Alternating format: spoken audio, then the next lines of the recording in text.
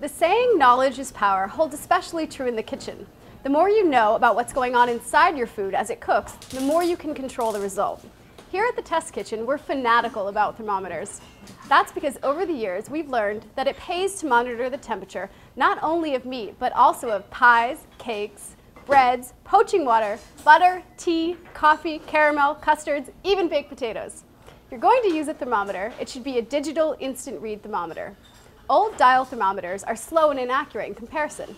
But the Test Kitchen's top-rated digital kitchen thermometer, the Thermapen, is expensive. It costs $99. In search of a cheaper alternative, we tested inexpensive digital thermometers to find the best model on the market.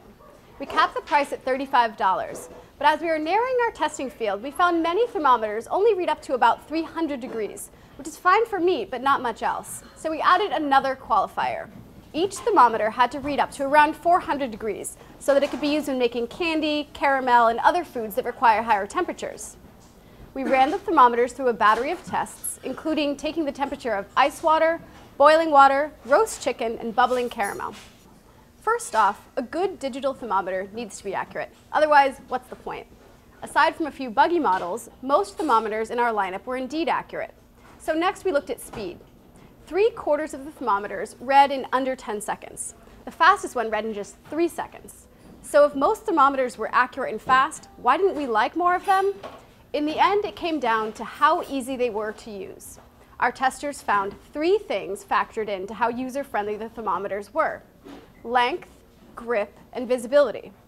Regarding length, the 8 thermometers ranged from 5 3/4 to 8 3/4 inches long, and we found that longer was better. Otherwise, our hands were too close to the heat, so we had to fumble with bulky pot holders. Next up, grip. All of the thermometers have 2 basic parts: a long metal probe and a head with a digital screen. A few only allowed for a dainty 2-fingered grip, like a damsel waving a hanky, which does not work when you're trying to spear a chicken thigh that's spitting hot fat. The best felt ergonomic and secure in our hands. Last up, visibility. Larger and clearer displays were best. Testers also preferred screens situated on the side of the thermometer's head as opposed to on top, because they were easier to read from different angles.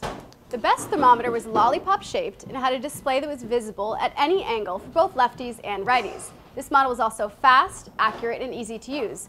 It's smaller and not quite as comfortable to hold as a Thermapen, but it costs less than 1/3 of the price and is made by the same company. The ThermoWorks Thermopop is our top digital thermometer for the budget-conscious cook.